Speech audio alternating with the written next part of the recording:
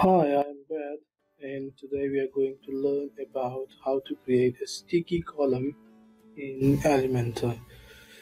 And this is the effect we are going to create, and this column will be sticky scrolling. So how to create the sticky column on scroll?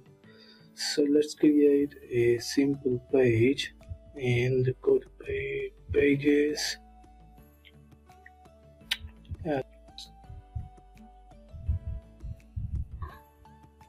Publish this page.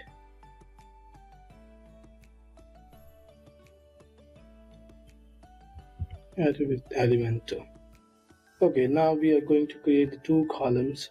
The one column which will scroll while we scroll the page, and the other column will be sticky when we are scrolling the page. So let's just create the two columns, and this column will be scrollable and this will be sticky. Let's make this column which you want to be sticky. Okay, so what you have to do is we have to give these both columns, this column and this, the classes.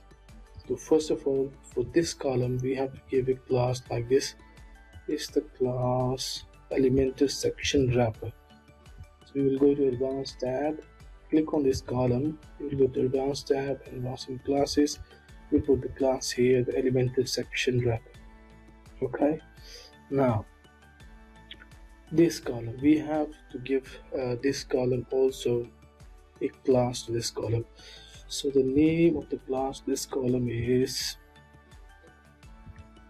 okay, let's click on this. We go to advanced tab, here's the classes, paste the class here.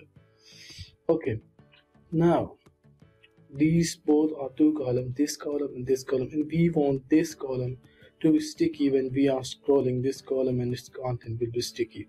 So let's just add some content here to be sticky when we scroll this. Okay, I'm going to just copy the content from here. Okay, copy this content, paste in here, paste. Okay, now copy this. Okay, paste over here, and let's just copy this form and paste in here. Okay, so now we want this column to be sticky. We will have to add intersection to be this column to be sticky. Okay, let's just say we have the intersection, and we will delete this column. Let's just pick this up and put it in the section because we want this section to be sticky. So the sticky section has to be an intersection, and we will give a class to an intersection, a sticky class to an intersection. So the class would be the sticky column. Okay, the sticky column, we go here in advanced tab, we will go to CSS classes, and we put a sticky column as a class this section. Now, so nothing is sticky, we haven't added any CSS to these classes.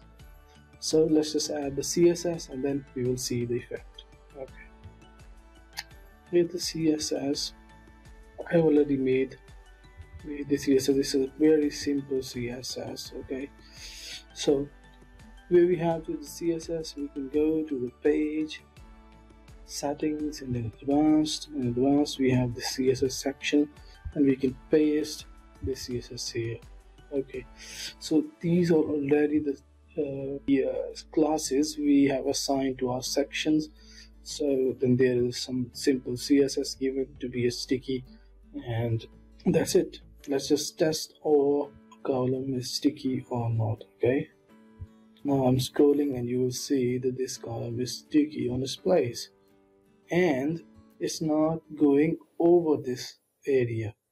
Means the column is only sticky in its proportions. It will not overlap the extra content which throughout the whole page. It will just go in its column proportions. Okay guys, that's it. It's very simple. CSS. So if you like this video, give us a thumbs up. Thank you so much.